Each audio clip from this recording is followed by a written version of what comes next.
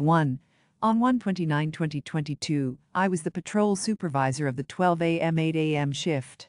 At approximately 6:04 a.m., I received a 911 call from a woman reporting an unresponsive male party found in the snow at 34 Fairview Road. At the time, the weather was very heavy snow with air temperature in the teens. The call was transferred to Canton Fire, and I dispatched Sheriff and Mullany to assist. I notified Lieutenant Gallagher and Sergeant Lank respectfully after hearing the seriousness of the call. 2. Once on scene, the victim was already in the back of the ambulance, and CPR was in progress.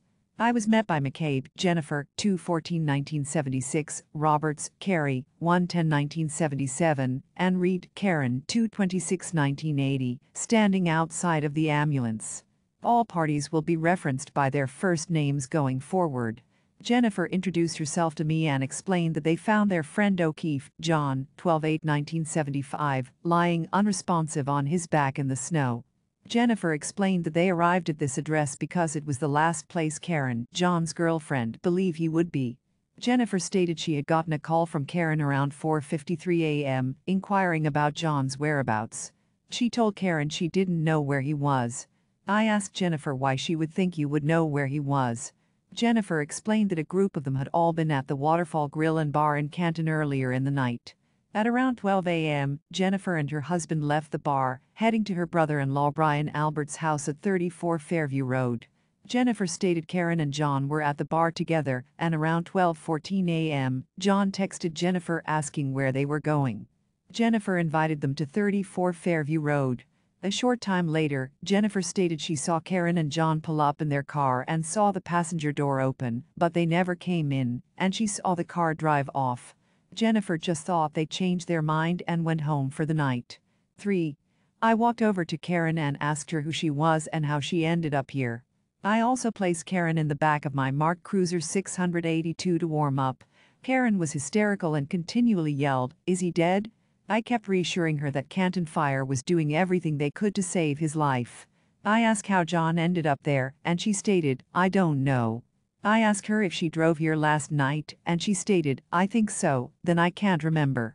At this point, I stopped asking questions because she was too upset and was unable to keep her train of thought. 4. Sergeant Lank arrived on the scene, and I briefed him on what had transpired so far. I then spoke to Carrie, who stated she was contacted by her friend Karen around 5 a.m., wondering if she knew where John was. Carrie stated she called a few hospitals and the Canton police to see if he had been transported at some point during the night. Then Carrie picked up Jennifer and Karen, and they began to search for John, ending up here at 34 Fairview. 5. Canton Fire began to transport the victim to Good Samaritan, and Karen, who was now sitting in Carrie's car, began to act out, yelling and screaming, "Is he dead?" and trying to get out of the car and walk around.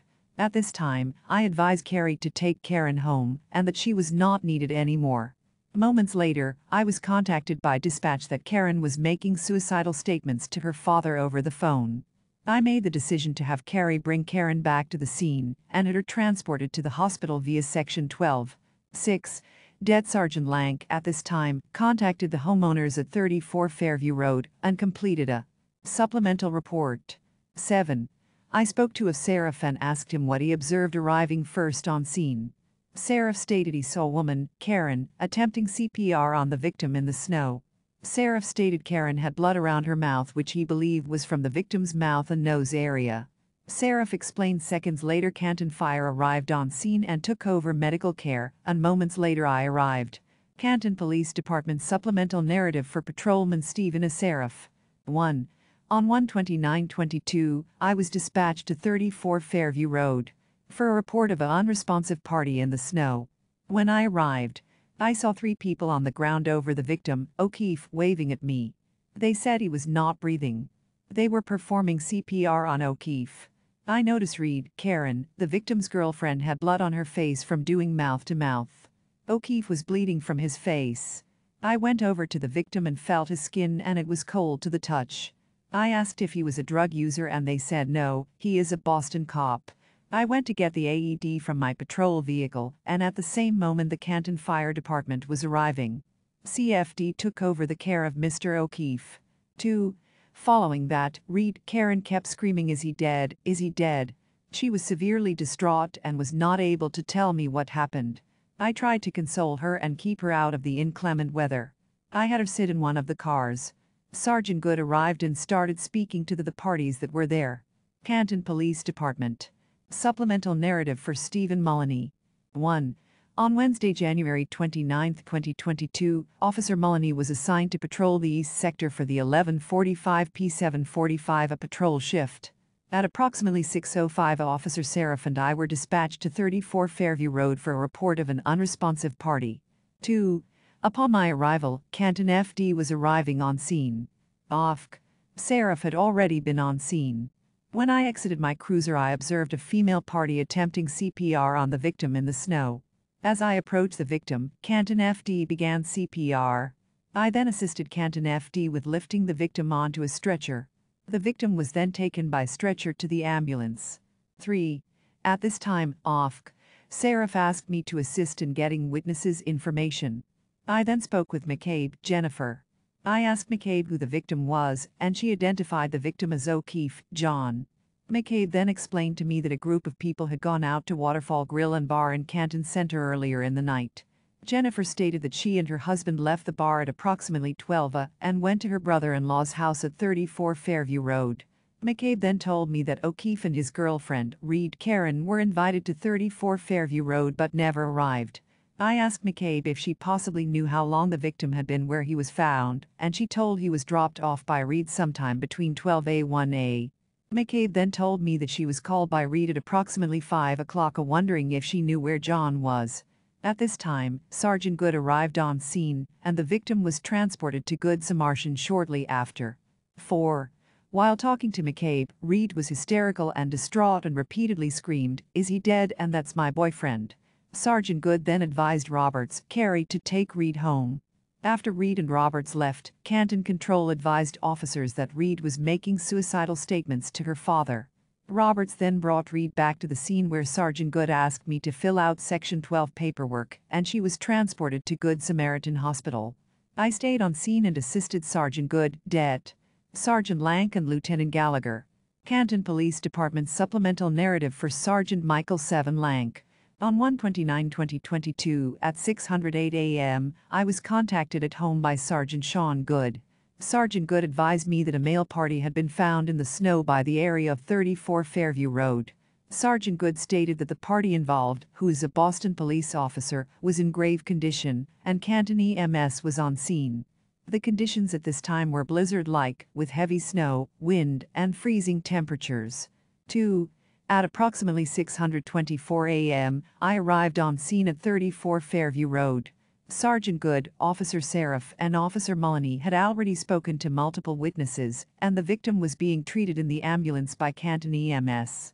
The ambulance left for Good Samaritan Hospital shortly after I arrived. Sergeant Good made me aware that the officers and EMTs told him that the victim was bleeding from the nose and mouth.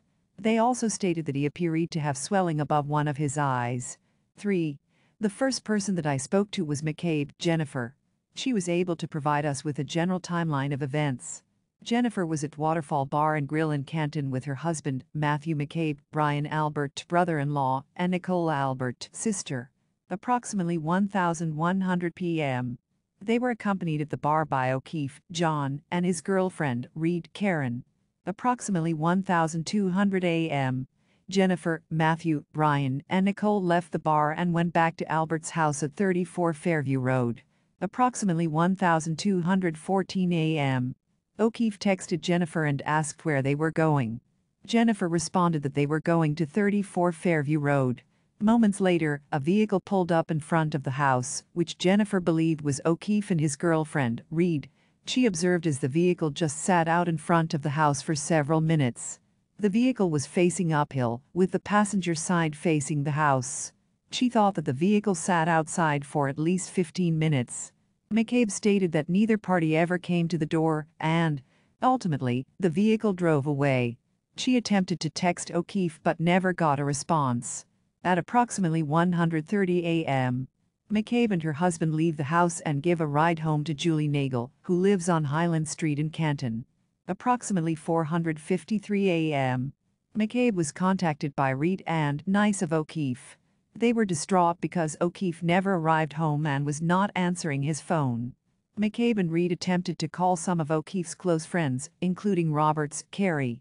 Approximately 500 a.m., Roberts picked up McCare and Reed to go looking for O'Keefe. Approximately 600 a.m., Roberts, McCabe, and Reed locate O'Keefe in the yard of 34 Fairview Road. He was located on the left side of the yard about 8 feet in from the street. He was found unconscious on the ground, laying on his back. Roberts began to perform. Canton Police Department. Supplemental narrative for Burgeon Michael J. Lank. Approximately 604 a.m. 911 call was placed to the Canton Police Station. Officers on scene were able to secure the scene as best they could, as the weather conditions continued to be severe. State Police CPAC unit was contacted at 6:38 a.m. Trooper Proctor called back within a few minutes and was made aware of the situation. While on scene, all attempts to speak with Reed were unsuccessful. She was hysterical and difficult to control. The only statement that she was able to relay to Canton officers while on scene was that she did not remember ever being at 34 Fairview Road. Reed later made statements via telephone to her parents, threatening suicide.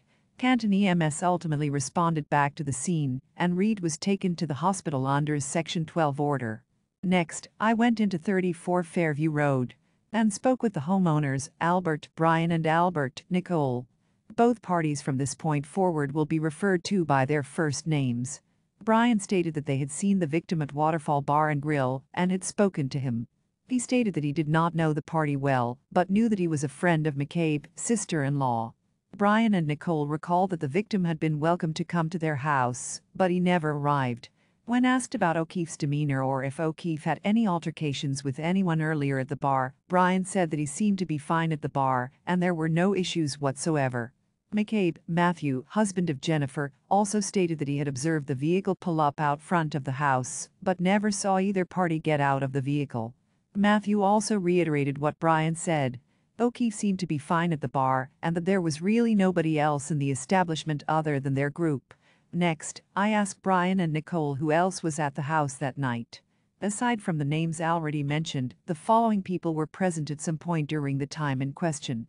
Brian Albert Jr., Brian and Nicole's son, Caitlin Albert, daughter, Julie Nagel, Brian Jr.'s friend, and Brian Higgins, who is a friend of Brian Albert Sr.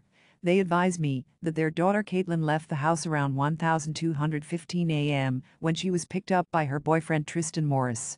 While still on scene, Lieutenant Gallagher, Sergeant Good and I attempted to retrieve as much evidence as possible given the weather conditions. Lieutenant Gallagher was able to use a leaf blower to blow away the top layers of snow. We were able to observe a broken drinking glass and multiple patches of red, which appeared to be frozen blood drops. 6 samples of this substance was retrieved by using red Solo plastic cups. The broken glass was retrieved and bagged into evidence. Both items were returned to the Canton Police Station and logged into evidence. At approximately 900 a.m., I was contacted at the police station by McCabe, Jennifer, Canton Police Department. She asked if it was possible to come back to 34 Fairview Road and speak with her. Lieutenant Gallagher and I both left immediately and arrived back at 34 Fairview within a few moments. McCabe told us that she recalled something that she was not sure if we were aware of. She said that when Reed was driving around with her and Roberts looking for the victim, she said something to the effect of "I hope I didn't hit him." McCabe told us that she made these statements again at the scene when the victim was discovered. She thought that Reed may have made these statements in front of a police officer, but she was not sure.